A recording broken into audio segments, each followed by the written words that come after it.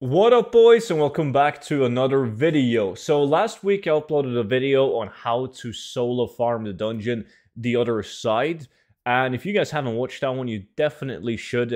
I tell you about like what my average gold per hour was from doing it for 1 hour, what classes can do it, how it's done, and everything you need to know. So link to that down below in the description.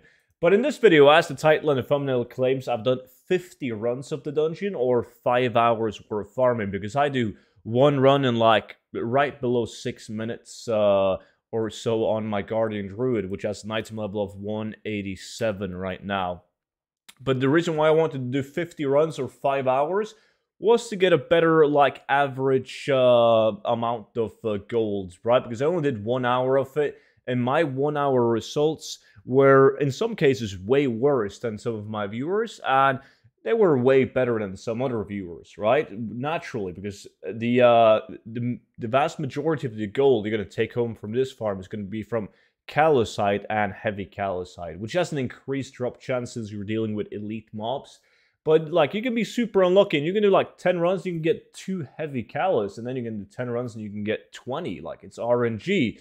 So that's why I wanted to do 50 runs of the place, just to see how much gold exactly I would make on average per run, or per like 1 hour of farming it. So before we dive into the numbers, I do want to mention that you guys can still get my 0 to 10 million gold guide for 50% off using the code Shadowlands. And the link to that is down below in the description and pinned comments. And this is a book that I've written myself, and I'm going to keep on updating the book throughout like every single expansion. So it's like a one-time purchase, and you will get every single update for free. So it's always going to be irrelevant in that case.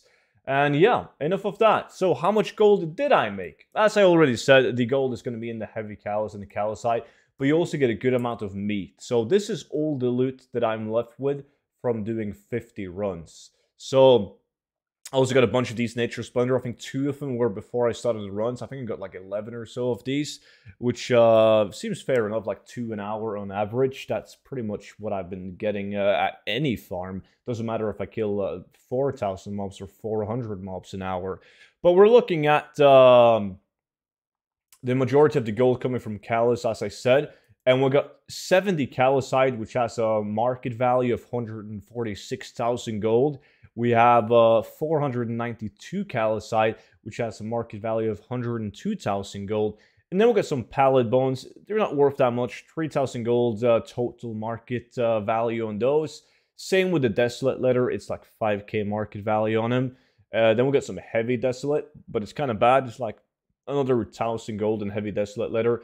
And then we got a lot of ribs. These guys have almost, I think it's a guaranteed rib drop. I'm not sure about that, but they drop plenty of ribs. So 452 ribs, and these are needed for the haste food, which is these really the sought after food with cooking. So they're really expensive.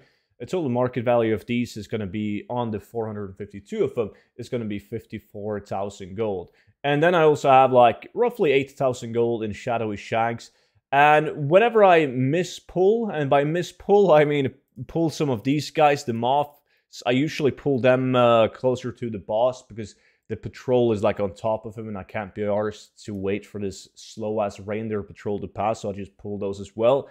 And they drop a couple of creeping crawler meat, so that's another 1,000 gold in those. So all in all, total on this, not including the Nature Splendor bags, we're looking at 320,000 gold.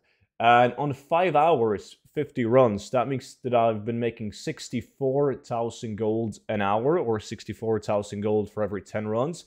So like right above 6,000 gold on average each run, which is pretty much what I was getting when I originally made the video, not the video, I mean, not the book, not the video, The Other Side, which was 45 to 60,000 gold, because people got different prices right now. And the prices on Callousite has gone up because people need even more of the materials to craft the higher rank legendaries. So I really love the current legendary system. It keeps most of the materials relatively high in price.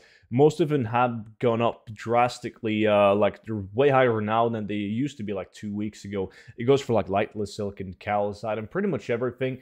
So I think that that's absolutely great. But I was surprised, well, not really surprised, but I'm more excited that this farm turned out to be a really steady way of making gold, because skinning, super popular. I praise skinning like daily. I love skinning. I think it's absolutely great. Well, I think it's the best solo way to make easy gold right now by simply grinding is with skinning. So there's naturally a lot of people doing it, but the demand is so high that the prices aren't really plummeting due to high supply, because the demand is also super high.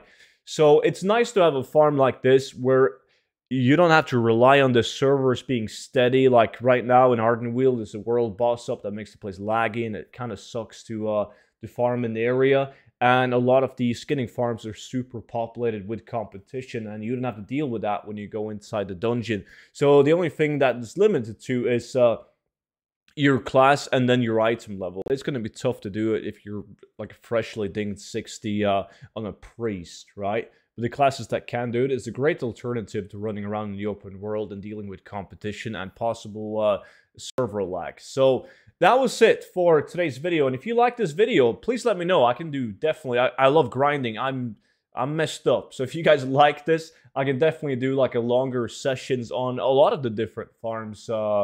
And we can break down like a better gold per hour or materials per hour on those locations as well. So leave suggestions down below in the comment section, and I will happily look at every single one of them. And don't forget to buy your mom and your stuck stepsister a copy of the 0 to 10 million gold guide. Link in description. And I will see you all in the next one. Until then, bye-bye.